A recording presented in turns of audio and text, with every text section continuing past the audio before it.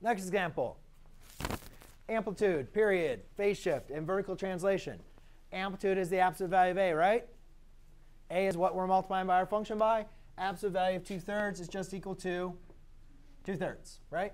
Now, the next one, to find period, to find b, is probably confusing.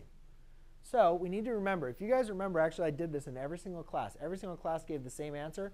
And every single class I was able to correct them. So again, this would come up into were you paying attention when we did the sideboard activity. If you guys remember, I said we could write x minus 3 over 4 in a separate way. We could also write this as 1 over 4 times x minus 3 over 4. Basically, what I mean is we could divide that 4 into both of those terms and write them as fractions. That's an alternative form to writing x minus 3 over 4. If you guys remember, we did the inverse problem.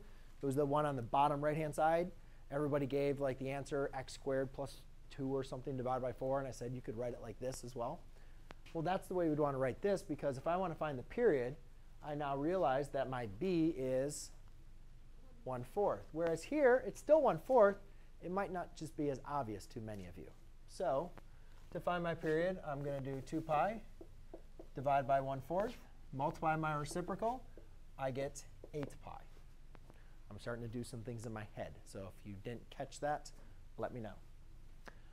Phase shift, again, is just setting this. You could say right 3, right? And that's where you make your mistake. Set it equal to 0 first. Actually, well, it still works out, actually. X minus 3 over 4, 1/4. It actually still works out. So you could set it equal to 0 and then solve. So how do you get rid of the 4 in the denominator? You need to multiply by 4 on both sides.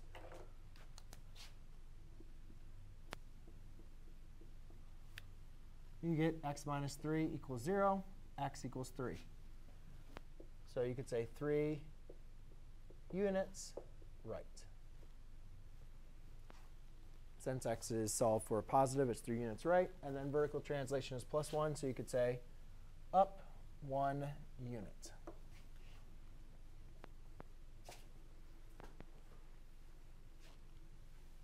Cool. And that's it. That's all you guys had to do. If you read the directions, no, it doesn't say sketch a graph.